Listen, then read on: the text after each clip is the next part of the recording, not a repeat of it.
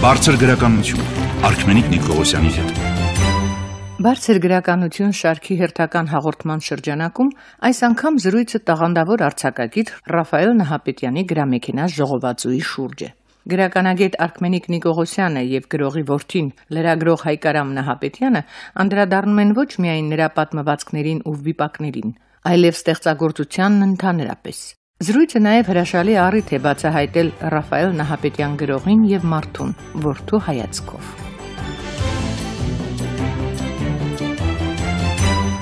Հայկարամ Ռաֆայել Նահապետյանի գրամեքենա ժողովածուն արդեն մի քանի տարի է կարծես թե տպագրվել է, դրվել է ընթերցողի սեղանին, ինչպես ընդունված է ասել, բայց վերջերս ես բախվեցի փաստի, որ այնուամենայնիվ նրանք, ովքեր հետաքրքրված են Նահապետյանի արձակով, նրա գրքերով դժվարությամբ են գտնում գիրքը, ել չասած, որ նրա ժողովածուները ընդհանրապես քանակով շատ չեն եւ հասանելիությունն էլ այդքան մեծ չի։ Ինչ ես կարծում, հա, այս քիչ հասանելիությունը Նահապետյանի գրքերի իր հանդեպ անհետաքրությամբ է պայմանավորված, թե ինչ-որ բարդ արձակ ունի եւ ինչ-որ տեղ էլ հանիրավի է իր հանդեպ այդ անուշադրությունը։ Շնորհակալություն Արքմենիկ, մի քիչ ժամանակագրորեն հետ գնալով գամ, այսինքն առաջին գործն էր, առաջին գիրքն էր ըստ էության, որ տպվեց իր մահվանից հետո գրամեքենան եւ եթե նախորդ իր ժողովածուները ըստ էության իր կյանքի եւ իր տարիքով մեծանալու եւ գրականության ինչ որ դինամիկայի հետ համահունչ էին, այսինքն առաջինը հրաշեք նժույգներն էր, երբ որ ես դեռ դպրոցական չէի հիշում եմ, երբ որ դա տպվեց, հետո հրաձգանի մեծ մրցանակը 89 թվական եւ այլն, այսինքն իր հետ համընթաց գրքերը տպվում են, բայց սա կարծես առաջին այդ հատընտիրն էր, հա, առաջին ծաղկակալն էր։ Դուք իրավացի եք, որ այո, այսինքն մատչելիության պակասի խնդիր կա։ Հիմա դա ինչի հետ է կապված, միգուցե դա նրա հետ է կապված, որ մենք ունեցանք այդ մուցուցուր տարիները, երբ որ ըստ էության գրողները հայտնվեցին այդպես մի մեղմ ասած, շատ դժվարին վիճակում, գրականություն կամ չէր տպվում, կամ դժվար էր տպվում, կամ տպելուց հետո ով էր, ասենք, այդ գրականություն թամպես տեսնում, գրական թերթառում ենթադրենք քիչ թվով տեղից, որտեղ գրողը նույնիսկ այդ շրջանում կարող էր տպվել, եւ հիմա կարծես մտնում է այդ ռենեսանսի ինչ որ մի փուլը, հա, այսինքն սկսվում են տպվել, այդ թվում նաև ուրախ եմ ասել Անտարես հրատարակչության կողմից ժամանակակից հայկական արձակը սկսում է վերադառնալ, սկսում է տպվել։ Կոշտ չնչի տիրություն անող է պետք։ Տպել է պետք եւ տպելուց հետո էլ տարածել ու զբաղվել է պետք։ Այսինքն հիմա մտնում ենք այդ փուլը, թե ուրիշ գրողների պարագայում այլ ժամանակակից կամ 20-րդ դարի երկրորդ կեսի որոշ գրողների պարագայում դա արդեն տեղի ունեցել,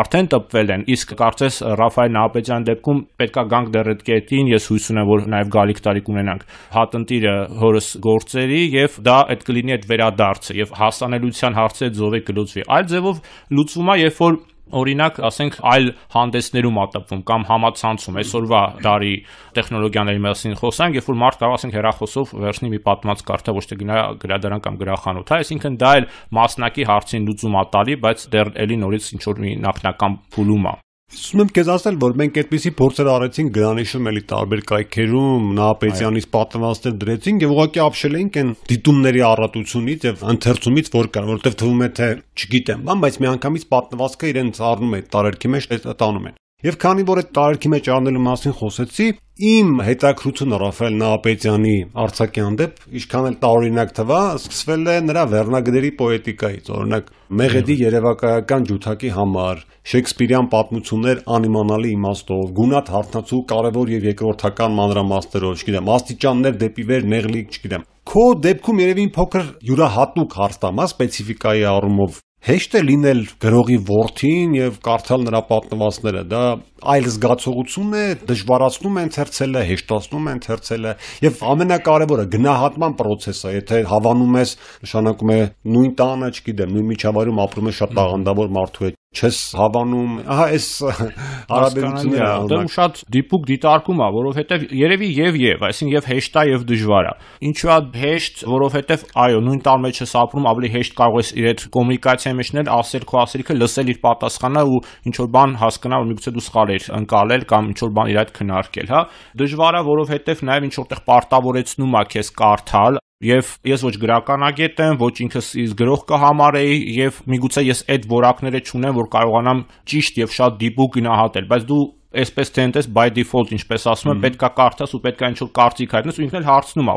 Ես հիշում եմ, որ ինքը ասում էր՝ մի գովացեք, մի ասեք, որ անպայման լավն է, ասեք, որ վատն է, որը որ ձանձրալի է, որը որ դուրս չի գալի, ասա, որտեվ ես ասում եմ կարող այդ բանը չզգամ, ես ուզում եմ կողքից կարծիք լսեմ։ Ես ամեն ինչ այո, ինչ որ այդ վիճակի մեջ էր քեզ դնում, որ պետքա խոսաս, պետքա կարծիքդ հայտնես, միգուցե գլուխ էլ չես հանում, այդքան մասնագետ չես, բայց մենք իր հետ շատ ենք խոսել գրականության մասին եւ ես ընդհանրապես նորից եմ ասում, իմ համեստ կամ նվազ կարծիքով իր գրականությունը ինչ որ հետաքրքիր դինամիկայով անցավ, այսինքն 70-ականներին, երբ որ ինքը սկսեց գրել այդ հրաշեք նժույգները, տպվեց կարծեմ 83-ին իր առաջին գործը, այդտեղ կային լավ գործեր եւ միգուցե ոչ շատ ուժեղ գործեր։ Հետո կամաց հաջորդ գրքերում լավ պատմվածքներ, իր ամենասիրած ժանրը պատմվածքներ սկսեցին քանակով շատանալ եւ 90-ականների մութ-ցուրտ տարիները թե մեր երկրի համար, թե իր համար, ընդհանրապես բոլորիս հասարակության համար ամենադժվարն էին, բայց իր գրականության որակի առումով թերևս լավագույնն էին։ Այո, այսինքն նույն այդ Մեղեդին երևակայական ջութակի համար այդ ժամանակ գրվեց, այդ շրջանում նաեւ գրվեցին գործեր, որ հետո տպվեցին, բայց ելի նորից ստեղծվել էին 90-ականներին մինչեւ 2000-ականների սկզբները։ Ես նորից ինձ թույլ տամ այդ անհամեստ կարծիքը հայտնել, որ իմ կարծիքով 2000-ականների մոտարապես երկրորդ կեսից կամ միգուցե 2003-ից այսպես սկսած ինչ որ անկում էր գնում։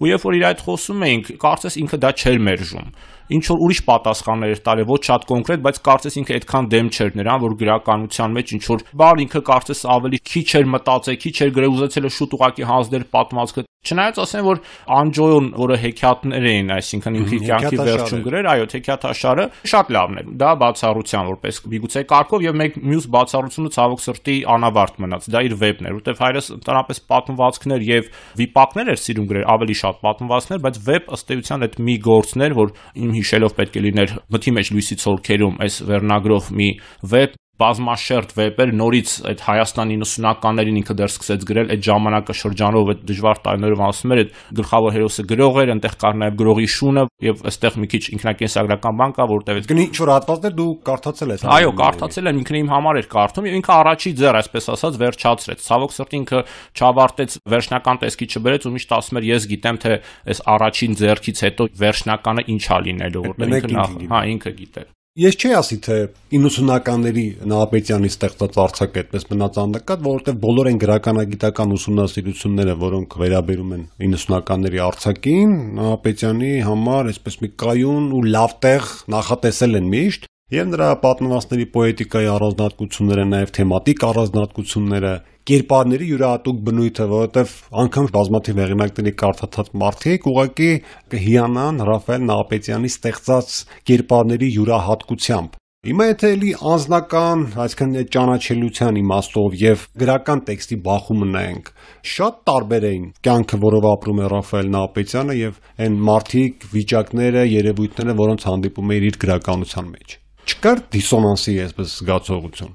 Հետաքրքիր է, գիտեք, ես իր կյանքի այն մասը գիտեմ, որը որ տեսել եմ, որը որ գիտեմ։ Ես չգիտեմ, ասենք, ջահել ժամանակ կամ այդքան լավ չգիտեմ, ինքը ոնց է ապրել, մի քիչ գիտեմ։ Կամ նույնիսկ երբ որ մենք, այսինքն գիտակցական կյանքում իր հետ շփվում էի, ելի միգուցե շատ բաներ ես կարող եմ տեղյակ լինել եւ չլինել։ Բայց կարող եմ այսպես ասել, իր գործերում ինքնակենսագրական եւ իր հետ առնչություն ունեցող տարբեր դրվագներ կան։ Թերևս դա գրողներին բնորոշ մի հատկանիշ է։ Կարող եմ ենթադրել, որ շատ բաներ կարող էին առնչություն ունենալ իր անձնականի հետ, ուղղակի ես այդքան լավ դա չեմ պատկերացնում մանրամասնություններով, հա, բայց ասենք օրինակ գրամեքենա գործի մեջ այդ գրամեքենան, որը ըստ էության փչացել է, դա իր գրամեքենան էր, որովհետև ինքը չանցավ համակարգչի։ Ես իրեն տվեցի մի համակարգիչ եւ ինքը այդ համակարգչով միայն խաղ խաղաց, բայց երբեք չսովորեց եւ չուզեցավ կարծես սովորել։ Ինքը վարժվել էր գրամեքենայի կտկտոցին, ինքը վարժվել էր այդ ռիթմին եւ նույնիսկ եթե գրամեքենան կիսասարք համարյա թե վիճակում էր, ինքը շարունակում էր գրել գրամեքենայով եւ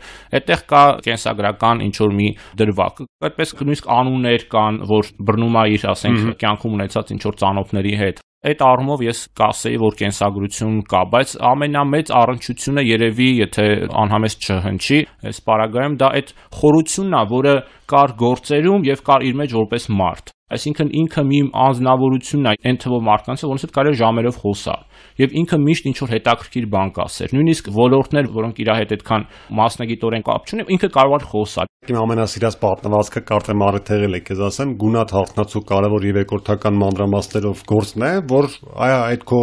ասացի տրամաբանությամբ ուղղակի ապշեցնում է նկարչության, գրաֆիկայի, ներկերի, անգամ գույների այդքան խոր իմացությամբ, որովհետև ուղղակի անհնար էր հակառակ պարագայում այդ հերոսներին կենտրոնացնել։ Այդքանպես էսպիսի բան կա 90-ականների արձակը գնահատող եւ գրականագետները դա կապեցին նաեւ այդ քո նշած յուրահատկությունների հետ այդ տարիների երկրի իրավիճակը, սոցիալական, այդ պատերազմական դրությունը եւ այլն եւ այլն։ Եվ նաև համաշխարհային գրականության նոր ներթափանցած միտումներն էին Հայաստան, այն որ Կաֆկայի գրականության ոգով, ավելի շատ հայաստանյան արձակը որպես տարածություն գնալով ներփակվեց, դարձավ կամ սրճարանային, եթե դուրս էին գալիս գրական իրականության մեջ, սրճարանային փակտարածություն կամ ընդհանրապես սենյակային։ Մարդկային հարաբերությունները հավասարեցված էին գրեթե զրոյի, մարդը անդադ ձգտում էր մենակության, եթե խոսում էր ինքն իր հետ էր խոսում, չգիտեմ, զրուցում էր ինքն իր հետ էր զրուցում։ Փակ տարածության գրականություններ եւ երբ որ 2000-ական թվականներին էլի իրավիճակի, գրականության վիճակի փոփոխություններով պայմանավորված Ռաֆայել Նահապետյանի սերնդակից գրողները դուրս եկան ավելի բաց տարածություն, Նահապետյանը շարունակեց մնալ փակ։ Սա էլ էր բնավորություն, թե այնուամենայնիվ իր գրականության տիպն էր այդպես թելադրում։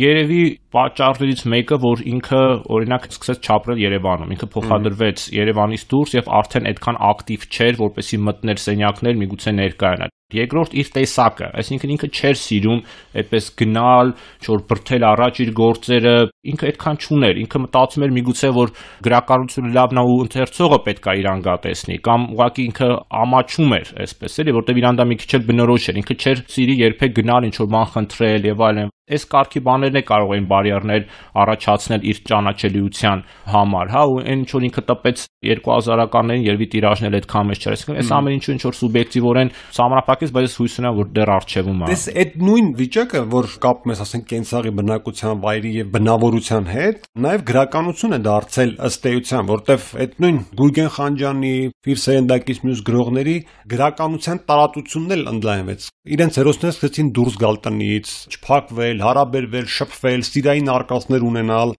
բայց Նահապետյանի արձակը էլի մնաց այդ փակության մեջ։ Ես մի հատ այդպես շատ կարևոր շփում եմ հիշում իր վերջի շրջանի գործերում, այդ Շեքսպիրյան ընթերցումները անիմանալի ավարտով պատնվածն է, որտեղ կա շփում, բայց հետաքրիր է, որ դա էլի փակ տարածության մեջ է վերելակում։ Այսինքն վերելակի պարտադրած մոտիկությունն է դրթում Նահապետյանի հերոսին շփվել ինչ որ կնոջ հետ, սիրախաղ սկսել եւ այլն եւ այլն։ Ինքը մենակ էր ապրում ըստ էության 2000-ականներին, երբ որ փոխադրվեց Երևանից։ Ու միգուցե այդ մենակության ու մեկուսի ապրելու կենսաձևը արտացոլվում էր նաև գրականության մեջ, որտեղ այդ շփումը ավելի նվազ էր։ Միգուցե սա կարող է պատճառ լինել, որովհետև միգուցե 80-ականներին ընկերախումբը, հա, ասենք, բանից այդպես է կոչվում, հա, ընկերներով։ Այսինքն այն ժամանակ ինքը ավելի սոցիալական կյանքով էր ապրում, ինքը ավելի ընկերների հետ էր տեսնում, չգիտեմ, Երևանը իրենցն էր, նկարիչների միության սրճարանը կլիներ, չգիտեմ, ռադիոտան դիմացի սրճարանը, այնտեղ իրանք անընդհատ շփվում են ու դա իր մոտ ինչ-որ տրամադրություններ էր խմորում, բայց այս մենակ կյանքը միգուցե դա դերևս անխուսափելի ձևով այո արտացոլվել է։ Մի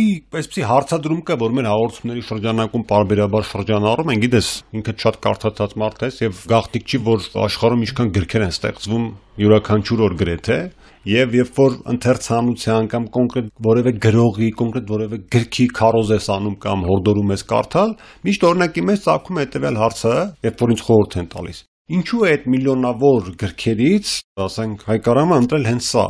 կամ այդքան միլիարդավոր պատնվածներից Հայկարամը խորհուրդ տալիս հենց սա կարդալ։ Այ եթե այդպես խորհուրդ տալու, հանձնարարելու, ինչ որտեղ նաև պահանջելու, պարտադրելու կարիք լինի, ահա ինչ հատկանիշի, ինչ ֆիշկայի, այսպես հայերեն ասած, վրա շեշտը կդնես Ռաֆայել Նահապետյանի արձակը ներկայացնելիս։ Երևի այն ձևով պետքա ծաղկակաղավի, որ նախ հայտարարություն ինչ որ չափով երևա, այսինքն ողջ բազմազանությունը, այո, որովհետև ինքը ունի գործեր, որոնք իր ընդհանուր, ասենք, այդ ֆոնին շատ տարօրինակ հեքիաթ է գրել։ Ուշադրություն սկսվում է, բայց դա հեքիաթ է եւ փոքրերի եւ մեծերի համար։ Միգուցե 51-49 հարաբերակցությամբ մեծերի եւ 49 փոքրերի, էլի, որովհետեւ բայց իմ կարծիքով հեքիաթը այդպեսին է, փոքրերի համար։ Ես ուղղակի, ասենք, այնտեղ հիշում եմ ունի չարկախարդ, որը վերջում ավելի բարի է դուրս գալի, քան թագավորության մարդիկ։ Այսինքն մարդիկ ընդունակ են բաներ, որոնց չարկախարդը ընդունակ չէ։ Այսինքն այսպես ինչ որ խորքային բաներ տալիս։ Այդ բազմազանությունը, ուղղակի որակները, այսինքն այն ինչ որ ես ասացի 90-ականների հետ կապված, 2000-ականների այդ գործերը, որոնք որակական, գեղարվեստական որպես արժեքներ կարծում եմ ուժեղ են։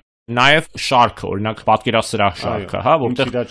այո, շատ հզոր գործեր ա գրել։ Նաև միգուցե ինքը ընդհանրապես մի գրող էր, որը պայքարում էր գրականությունը քաղաք բերելու համար։ Միգուցե Երևան բառը իր գրականության մեջ չկա, բայց դու տեսնում ես դա քաղաքն է, քաղաքում են շփվում եւ դա իրոք իր համար նպատակ էր։ Համարյա թե ինքը միսիա էր համարում, որովհետեւ ինքը գրական ասպարեզ մտավ մի ժամանակ, երբ որ մեր գրականությունը շատ անգամ կարող է վերաբերվել, ասենք, մի ֆոլկլորային կամ հուշերը մեր պատմական երկրի հետ կապված, որ ինքը ընդունում էր, գնահատում էր, բայց ինքը ուզում էր, որ լինի Երևանի գրականություն ժամանակներն էին։ Այո, որ ինքը շատ սիրում էր, այսինքն ինքը շատ մոտ էր կամ ասենք Աբիգավայքյանին միշտ շատ էր գնահատում, հատկապես հարավային տենց շարքը, որը ասենք Պարսկաստանի իր ապրաստայրներն էր արտացում, բայց ինքը ուզում էր Երևանը, ինքը ուզում էր քաղաքը երևա իր գործերի մեջ։ Բայց դրա կողքին ինքը ունի նաև գործեր, որ գյուղի մասին են։ Իր գյուղի, որտեղ ինքը ամառային արձակուրդեր անցկացնում, ասենք հորեղբայրները շարքը ստեյության հրաշեք նժույգներ պատմվածքը նաև էլի, այսինքն բազմազանության մեջ ես նաև սա կդնեի, որ ինքը ճիշտ է, ուզում էր որ լիներ Երևանը մեր քաղաքը եւ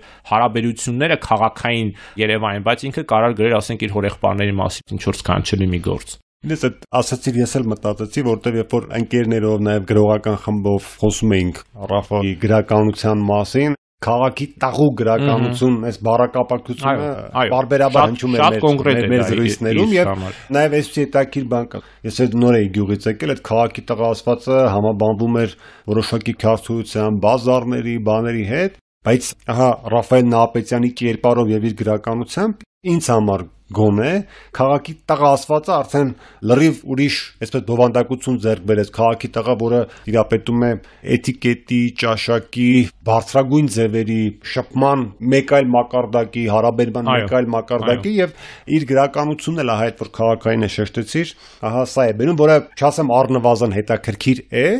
մանավանդ որ մատուցված է գրողական իսկապես բարձր արվեստով իր լավագույն պատմվածքներով, եւ սա կարող է իսկապես խայծ դառնալ, որպեսզի ընթերցողը տեսնի, չասեմ անհետացող, բայց քիչ-քիչ մեր կենցաղից բացակայող մի որակ, որը մեզ համար շատ կարևոր է, որտեղ մենք ունենք այսօր լիքը նվաճումներ, բայց ցավոք էտիկետի, բարոյականության, կենցաղարմով լիքը նահանջներ այսպես արձանագրում ենք։ Հայկարամ նաև գիտեմ, որ ծրագրեր ունես Ռաֆայել Նահապետյանի ստեղծագործությունը էլի տարբեր ֆորմատներով ներկայացնելու գործում, որտեղ առիթներ եղել են շատ մեր հաղորդումների շրջանակում, ասել եմ, կա գրողի բախտ ասվածը, բախտերից մեկը նրան ուղեկցում է կենթանության օրոք, երբ որ սկսում է լավ տպագրվել, ընթերցողների բանակն է շրջապատում, հրադարակիչները, չգիտեմ, ձեռքից ձեռք են խլում, համբավ եւ փառք, ետ կա հետմահու փառք, որը էլի ինքը երևի ձեռք է բերում կենթանության օրոք, այդ զավակների հոգատարությունն է իրենց հանդեպ, թողաջառանգության հանդեպ, այդ ձեռագրերի հանդեպ, իրերի անունը չկորելու առումով։ Իհարկե, ես վստահ եմ, որ նրա տաղանդը եւ բերածավանդը մեր գրականության մեջ վաղ թե ուշ գնահատվելու է ըստ արժանվույն, բայց նաև այս խայտաբղետ բազմազան աշխարհում պետք է նաև կոնկրետ քայլեր։ Այո, այսինքն ես պարտավորված եմ համարում դա անելու, Երանի կարողանայի հիմա շատ գլուխ գովալ ու ասել այսքան արել եմ, ավելի շատ երևի պետք է ասեմ դեռ պիտի անեմ, քան թե արել եմ, բայց վերջին տարիներին ինչ որ փոփոխություններ սկսվեցին, կապված իմ հետ եւ ինձնից անկախ միաժամանակ, որովհետեւ եւ գրանիշում տպվեց եւ հանդինում տպվեցին պատմվածքներ, մասնավորապես գրամեքենան, որը հետագայում on-line տարբերակով ընթերցվելուց հետո, ինչպես իմացանք, ամերիկյան համալսարանի ուսանողները, նույնիսկ մի քանի ուսանողական խմբեր ստեղծագործական կազմեցին, որոնք միկրոֆիլմեր, հա, փոքրիկ ֆիլմեր, այսինքն նկարահանեցին այս պատմվածքիրա եւ կարծես այս պայդրությամբ հայրիկիս ամենահայտնի գործը գրամեքենանը, որը իրոք շատ լավ գործ է, բայց ինքը ունի նույն որակների սուբյեկտիվ կարող է հնչի, բայց նույն որակի պլյուս-մինուսով բազմաթիվ ուրիշ պատմվածքներ։ Այսինքն այդ համագործակցությունը տվյալ դեպքում Անդինի հետ կամ արդեն նաև Անտարես հրատարակչատան հետ այն նախնական միգուցե մինիմալ քայլերն են, որ ես անում եմ։ Իսկ հետագային առաջին եւ ամենամեծ ու երևի ամենադժվար գործը պետք է հասկանալ ինչ անել անավարտ վեպի հետ։ Թողնել անավարտ ու տպել, որը նույնպես տարբերակ է։ Բնականաբար շարունակել չեն կարող։ Այո, բայց այս չգիտեմ ինչ անեմ։ Ես անկեղծ եմ ասում, որովհետև ինձ ես կարդամ ու փորձեմ հասկանալ ինքը ոնց կփոխեր կամ չէ։ Այսինքն սա իմ համար դիլեմա է, որից ես դեռ պետքա գլուխ անեմ։ Ես դեռ չեմ հասկանում իրոք ինչպես վարվել, բայց գիտեմ, որ մի բան պետք է անել, որովհետև վեպը լավ գործ է եւ իր միակ վեպն է։ Ինքը պատմվածքներ, վիպակներ է շատ գրում, պիեսներ նաեւ, բայց ոչ վեպ։ Այսինքն անպայման պետք է ժամանակի ընթացքում զբաղվեմ։ Մեր ունկնդիրներին երևի թե հորդորենք, եթե մինչ այս չեն կարդացել, ապա մեր զրույցից հետո անպայման գնալ Google-ում որոնել Ռաֆայել Նահապետյան անունը Ես ուղղակի վստահեցնում եմ, որ ձեռք կբերեն սիրած գրող առնվազն։ Այո, ես ձեր հետ համաձայն եմ եւ կարող եմ ուղղակի երկրորդել ամեն ինչ անում ընթերցողի համար։ Իր համար ընթերցողի արձագանքը, ինչպես իմ ասում են feedback-ը, նույնիսկ եթե դա իր արդեն կյանքից հետո է, դա ամենակարևորն է։ Երբ որ ես փոքր էի տարիքով, ես միշտ եղել եմ Ռաֆայել Նահապետյանի տղան, այսինքն գրական շրջանակներում ռադիոտուն, երբ որ ես գալիս էի, ինքն էր անվանի եւ հետո ինչ որ կարծես կամաց նույնիսկ մի պահ հեռուստատեսության շնորհիվ, ոչ որ ես ինչ որ շնորհքի էի տիրապետում, կարծես փոխվեցին տեղերը։ Բայց ես նորից հետ փոխվի ու ես նորից դառնամ Ռաֆայել Նահապետյանի տղան ու ինքը լինի այն աշխարհահռչակ Նահապետյանը, եթե կարելի ասել մեր տնից հանրահայտ, որտեղ ինքը իր գրականությունը արժանի է եւ կարծում եմ դեռ պետք է գնահատվի։ Կարդանք եւ սպասենք Ռաֆայել Նահապետյանի վերադարձին, մեծ վերադարձին։ Սա իմ եւ իմ հյուրի տեսակետն էր գրքի մասին։ Կարդացեք գիրքը եւ ձևավորեք սեփական տեսակետ գրքի շուրջ եւ ինչու՞ չէ, ունեցեք ձեր զրույցները բարձր գրականության մասին։